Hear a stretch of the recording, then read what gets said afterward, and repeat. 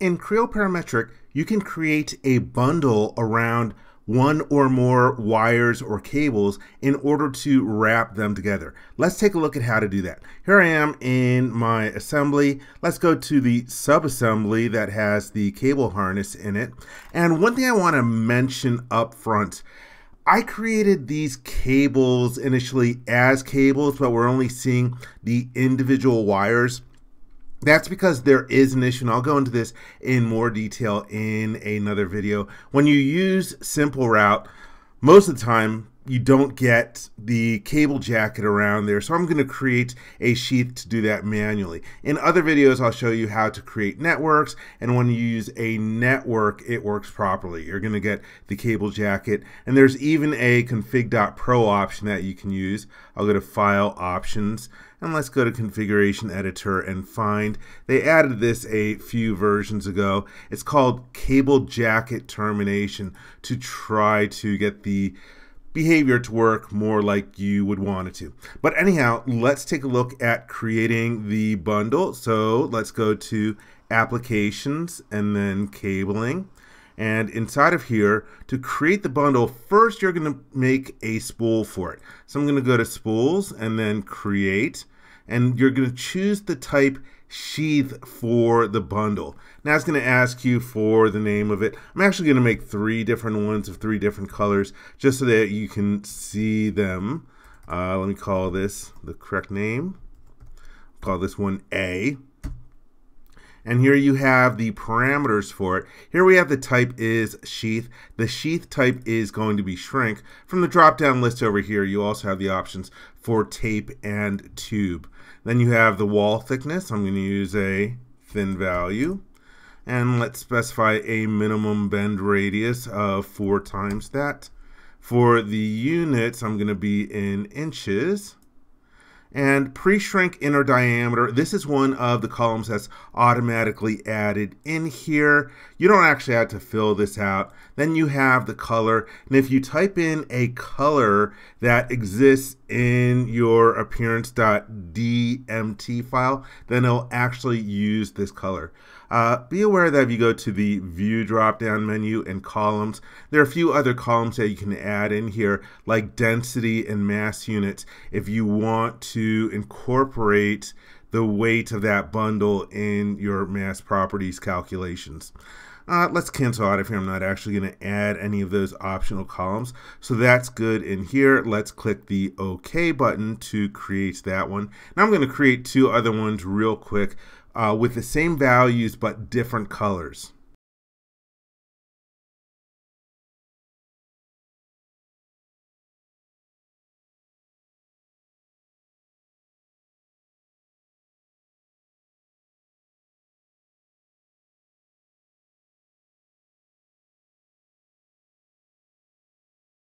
Alright, I've got my 3 spools created. Let me choose the edit button. I can use the shift key to show them to you. So here we have the different values. One's going to be brown, one's going to be violet, and one is going to be gray. But otherwise, the values are the same in here. Alright, let's cancel out of here. And now let's start doing some of these. I want to first do the first cable over here. So let me hide the other 2 in here, so I'm only picking stuff that belongs to the first one. And now that'll help me select the location points that I actually want to use. Let's go to the bundle command, and so over here, be aware that there's also the modify bundle command. I'll probably have to use that one, and I'll show you why. But let's create our bundle. It asks you for a bundle name. For simplicity, I'm just going to call this one B1 and hit the enter key. And actually for the grouping inside of the bundle, it can either be round or flat. And round, it'll figure out the minimum way that you can put them in there. But flat, they'll all be horizontal with respect to one another. It'll still show up as a circle, but it'll be a much bigger diameter. Let's choose round. And now it's asking us which spool that we want to use. First, we'll use A for the first one. Then you have these 3 different choices. You have unrouted. You can create a bundle to begin with without any wires or cables in it, and later on add cables to it. So it can be sort of a placeholder. There's this branch option if you want a new bundle to come in, sort of like add a T to an existing bundle.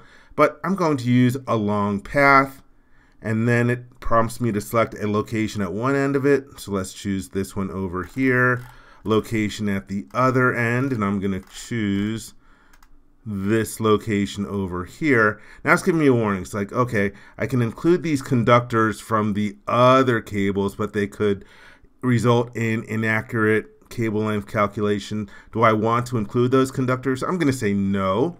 And then it highlights the other ones that can be in here. Let me select these three, and I'll do done select. And it asks you for a file name to read bundle parameters. There's a whole bunch of other additional bundle parameters, like the ones that you saw for the sheath in there. If you want to choose ones like maximum thickness, you can do things like that. But most of the time, you can just hit the check mark inside of there. And it gives you a preview of it. Let's click the done button. You're able to flip the bundle if it's not coming in correctly. And I'll show it in here. You'll notice in this particular case, when I create the bundle, it did put 3 of the wires in there, those 3 that I selected, but for some reason it didn't do this one. No problem. Let's go back to a centerline display, and then let's choose bundle, modify bundle, and then it asks me which bundle do I want to modify. Let's select this one over here. We're going to add a cable. You can also delete a cable from it or extract all the cables. Let's add cable, and I'll pick this red one over here. Okay, and then done. And now you just see the single center line over here. And again, when I go to my thick cable display, there you can see it creating this brown bundle over here. All right, that's good. Let's do that 2 more times. And again, just to make it easier to see what I'm doing, I'm going to hide the bundle. You'll notice that the bundle has an asterisk next to it in its name, in both the model tree name and also the designation columns. All right, let's see. I'm going to leave that one hidden. Let's bring this one. You don't have to hide and unhide. I just find this easiest for visualization. And let's hide all of these. All right, so now for the second bundle. Again, we'll click on the bundle command. This one I'll call B2. I'm so good at naming stuff. Let's use the round grouping again. This time I will use the second spool with a different color. And again, I'll do a long path. And then let's find a location point that we want to use here. And this one is going to go all the way out to, let's say, over there. By the way, I'm picking the same, picking location points on the same actual wire. You don't actually have to do this. Okay, do you want to include all cables along this path? I'm going to say no. And you can include these from the other cable, the third one in there, but it might result in an inaccurate cable length calculation. Do you want to include the conductors? No. And this time I only got 2 of them. Oh well. So let's select those 2 and choose done and hit the check mark to ignore which parameters that we're using. Let's hit the done because we're not going to flip it. And here is the bundle. Let's modify it right now. Modify bundle. Pick this bundle over here. Let's add cable. Select one more items. This one and then this one. Okay, done. Thick cable display. Hey, there we go. Looks nice and good in there. Let's now hide this stuff and do our last bundle. Let's see. Here's B2. Hide that one over there. Let's go and find cable 3 and make these visible. All right. Go to my center line display. Let's go back to the start over here. And by the way, I could have started the bundles over here, but I just wanted you to be able to see the individual fibers going along a little bit of a longer length. But let's create our bundle. Enter the bundle name. I'll call this one B3. Round grouping. We'll use the third spool along the path. And let's go from here and then all the way to the end over here. do I want to include? I always say no, just so I can manually pick what's going in there.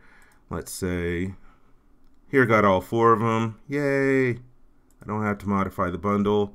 I'm not going to use any different parameters. Everything looks good, so let's do done out of there and make that one visible. Let's bring back the other bundles and bring back the other cables.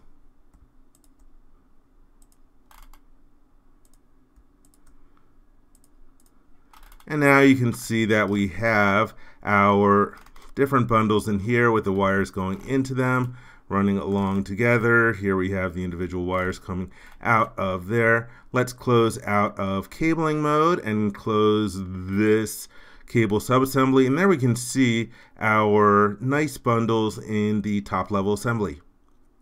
I hope you enjoyed this video. For more information, please visit www.creowindshield.com. If you learned something from this video, please give it a thumbs up. And if you like this video, please click the subscribe button and ring the bell to be informed when new videos are uploaded. Thank you very much.